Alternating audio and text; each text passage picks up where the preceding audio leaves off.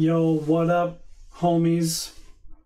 This is video 4 in a series about testing, but it is part 2 on unit testing without a framework. And what we're going to do now is discuss the inevitable evolution that testing will take, and that is, let's say we're writing a new test. So we might come into this test that we already have, this class for testing, the sum function we already have, and we might create a new function. In fact, let's just go ahead and copy this function. Let's get rid of this now because we don't need it anymore. All right. So we're going to write a new test to either test the same function or test a different function in the same class. Any number of reasons. Any possible combination of reasons exist as to why you might create a new function, as well as the infinite amount of reasons why you might just straight up create a whole new class and a whole new file to test a completely different class that has nothing to do with summing two numbers. So you can see where this goes, right? You're writing code, you're testing it. You write more code, you need to write more tests. So you've got probably as many files for testing and functions for testing and classes for testing as you do actual code itself. And if you're covering all your code, that's probably about how it'll end up. So invariably, with what we've built here so far, if we created test 2, and I'm not going to change any internal code for now, we'll just leave it there, we'll hit save. If we wanted to run this test, obviously, we've got to go update our run tests.php. We have to do something like, and I don't know why I put echo on this in the first video. We really don't need it. But we got to do something like this. Test2 arrow, test2 function, save, and then run it. All right, now we'll run the next test. But do you really want to update 2 files, at least, at this rate? Every time you write a new test? No, you're not going to write tests if you know that you have to maintain this list of tests and come back into the run tests function and do all that nonsense. You're not going to do it. You're going to give up testing and about 5 tests in. You're going to say this is stupid, and you'll probably go over to a framework and start learning that, and PHP unit or some other testing framework, and bash your skull against that for a while, which does make things easier, but you also have to learn the framework. So it's a bit of a double-edged sword in this person's opinion, meaning moi. All right, so enough rambling. How do we fix this? Well, it's actually not all that terrible. So we've got, we're requiring the class in, so, we're requiring the file in, excuse me. We're requiring the file in. We're instantiating a new class or initializing whatever. You guys know what I mean. And then we're running the functions inside that class. You definitely don't want to do this for every new file, for every new class, for every new function. Anyway, I'm rambling again. So let's do this. We are going to write a couple comments here. We're going to get... we're going to require all tests in the directory of tests. All right, so we're going to do that. And then we're going to load /init, whatever the hell you want to call it, all the classes that exist inside those files that we required. Yeah, I am. I'm talking and typing at the same time. Yeah, I know. I'm nuts. But I'm okay with being nuts. Okay, so we're going to require all the files. We're going to load all the classes. And then we're going to loop through each class that's been loaded and run the tests inside that class. Now, that's a mouthful, and obviously there's going to be more, so you really got to loop through each class, and then kind of come down here and run each test. Each test inside the class.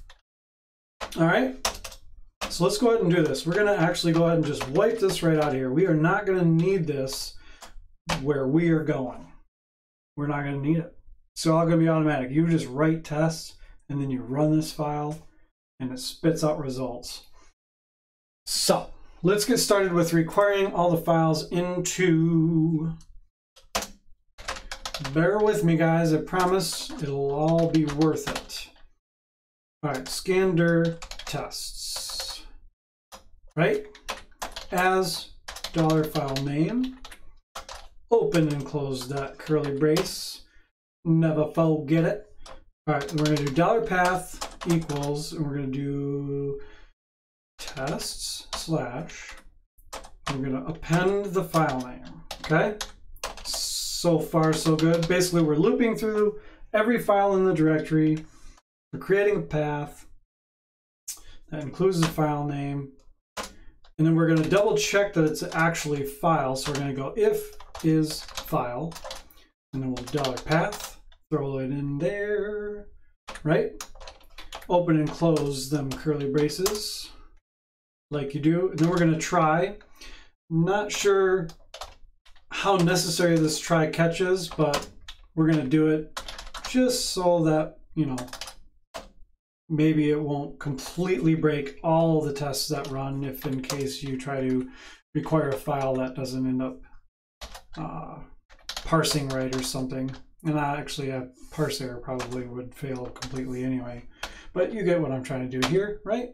Echo $E arrow get message. Right? Okay. And then require $path. Okay. So there's that section right there. That's it. We've now required every file in the entire directory. Let's move on to actually getting the classes. So MySQL, or excuse me, wow, that was a slip. PHP has a function called getDeclaredClasses that will give you all the classes that have been loaded on a given script. And there's two things that we got to consider here. PHP comes with classes already loaded by default in any installation. So how do we separate the classes that are loaded by default from the classes that we loaded looping through this test directory? Well, before we loop through the test directory, we do need to grab a list of default classes. All right, default classes equals get declared classes, open and close parenthesis. All right, I'm gonna leave it and put a little comment here just to see what we're doing. Get default classes that are loaded into PHP. Right on. So now that we have the default classes, come down here and we're going to get the fresh classes is what we're going to call it, which is basically just an updated list of all the classes that includes the default classes, right? So get declared classes. All right. Next, we separate it. So we've got our fresh list of classes. We're going to create a new variable called classes. And we're going to do array diff key, which is going to return the difference between fresh classes. So anything that's in fresh classes that's not in default classes will get returned by this function in PHP. All right, so there we go. We've now got a list of all the classes that we just required from the test directory. Simple enough, right? We're going to loop through each class for each $classes as $class. How about that? Simple enough, right? And let's just throw out an echo into this browser world here of an H4 to just give us a title of the class that we're working with. And we'll do test class colon $class, right?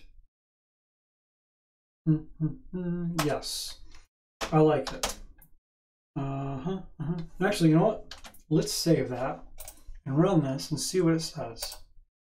Okay, so you can see that we actually have this mySum class being included in our testing classes, and that is because in our test, we're simply requiring it inside the file. So we do have to move this in a location that won't affect how we're going to try to run these tests, and that is inside the class in a function called _construct open and close parenthesis, and we're just going to move this right inside there. And this is a practice that we'll have to continue to do in our testing when we're creating test classes, so that the requirement of the class that you want to test doesn't affect the tests themselves. All right, so we did that, we saved, we refreshed, there we go. So now we just have our test classes. Let's go back to this and continue on. So we've got our test classes. Now let's instantiate them. We'll call this instance equals new $class. And there we go, we've got an instance. And then we're gonna, this is gonna be a function that we're gonna write, so bear with me. We're gonna run tests on that instance. $instance, right? You guys with me so far? And this is where we come back down to here to run each test inside the class, right? Function run tests $instance. Yes. No, that's not a curly brace. Give me a curly brace. Okay, open and close the curly braces. Now, PHP has these wonderful helper functions where we can get class methods. And this will return all the methods that are inside this class. So we're going to pop in the instance that we just created. And now we've got tests plural. Got to have that terminology correct. And now we're going to loop through each of those tests, right? So $tests as $test. See where the plurality helps us out a little bit here when we're doing our for each. Yeah. Okay, for each test as $test. And we're gonna do another little helper echo. Let's do an H5. Close it. And then we will say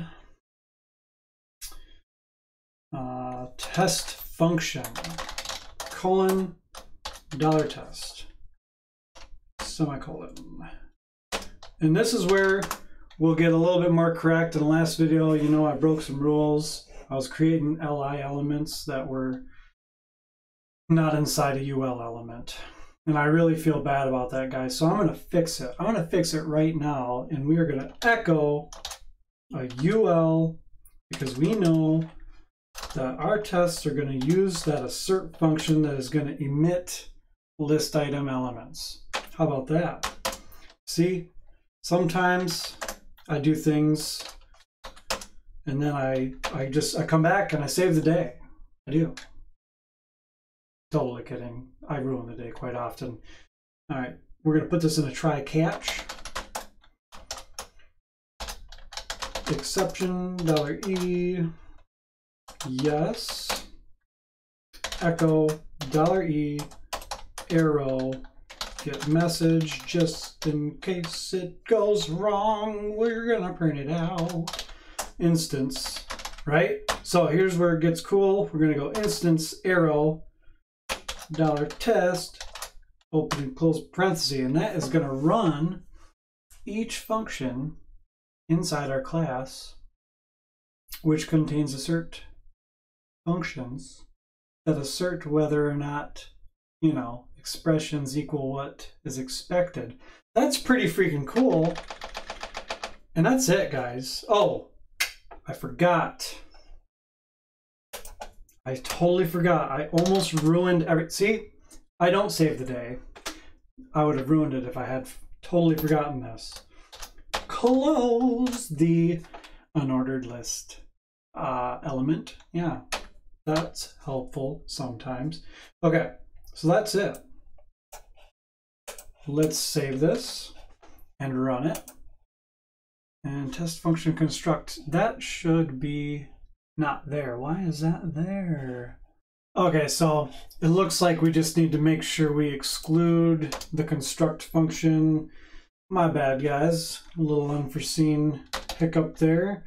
So if we just do if $test equals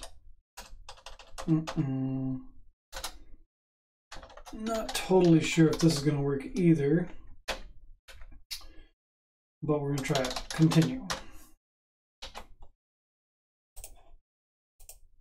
Yes. Okay. So we're just skipping the construct function there.